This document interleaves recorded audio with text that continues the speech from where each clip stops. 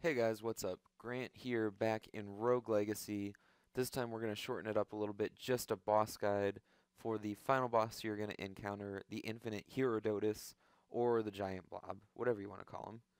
So, first trick is start close to the boss, or alternatively, lock down the castle and teleport down there. The key is that you want to have full stats when you get there. It's very important. You're going to need as much magic as you can have, and you're going to want to have the magic spiky balls. I forget what they're called, but they're going to help you a ton in taking care of this guy. Like you saw there, every time you drain his health, he splits into two, and he's going to pop off one of these little green mages that shoot giant icicles out of the ground at you wherever you were standing. So what you really need to do is worry about them. The slimes are aggressive and they'll follow you around, but as long as you don't let them corner you, they're not really a threat at this point. They're still big enough to see coming.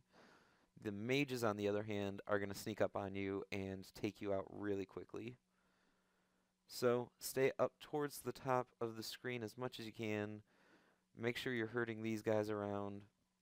Take them out as quickly as you can when they pop out, because they're going to be the real problem here. Like you can see, I'm moving constantly. You don't want to get cornered. That's just going to fuck you over, and you're going to die, pretty much. I mean, every time. So, here we go, bouncing around. This is going to be the toughest part of the fight for you, because there's just a lot going on the screen. The slimes are just small enough that there are a ton of them, but not quite small enough that you can take them out just yet. So keep bouncing around, keep taking out the mages, and just mash on the B button as much as you can. Fire off these little spikes, as many as you can, because they're really what's going to keep the slime down at the bottom and keep breaking it down for you until you can get down there and just clean up. Right now, getting a little easier.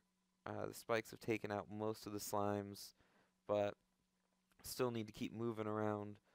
Stay focused, because if you move wrong, just like everything else in this game and just like everything else in this video, you're going to die.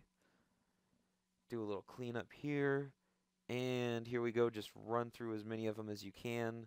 Once they get to about that size, they're going to disappear pretty quickly. Few left. Just do a little sweeping up here. Take out this guy, even though he got a piece of me.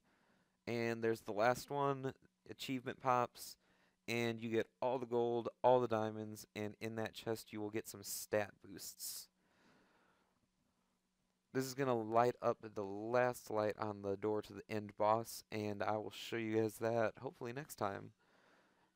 If you enjoyed the video, please leave me some feedback. On Twitter, it's ETG Videos. On Steam, if you want to play, Toki Not a Bumblebee. And on YouTube, Extremely Terribly Good.